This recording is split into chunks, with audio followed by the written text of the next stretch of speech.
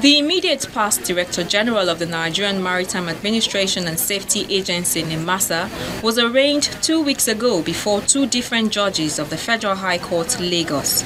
Before Justice Saliu Saidu, he was arraigned alongside 9 others on a 30-count charge of conversion, stealing and illegally laundering about 3.4 billion naira. Before Justice Ibrahim Buba, he was arraigned alongside 7 others on a 22-count charge of stealing about 2.6 billion naira. Both courts granted him bail in the sum of 50 million naira each.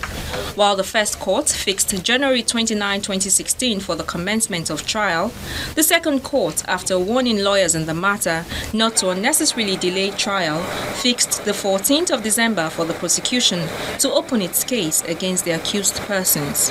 The case, however, failed to proceed after counsel representing the 3rd, 4th, 5th and 6th accused persons asked the court for an adjournment, having just been briefed to take over the case.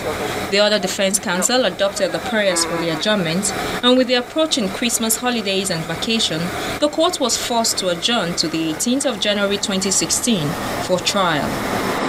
As the first defendant stepped outside the court premises,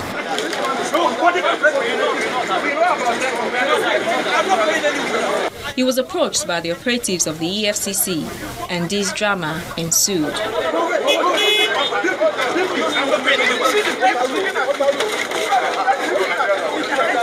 Apparently still shocked by the incident, the lawyers refused to comment. They have, however, insisted that they will challenge his arrest in court. Shola Shoyeli, Channels Television News.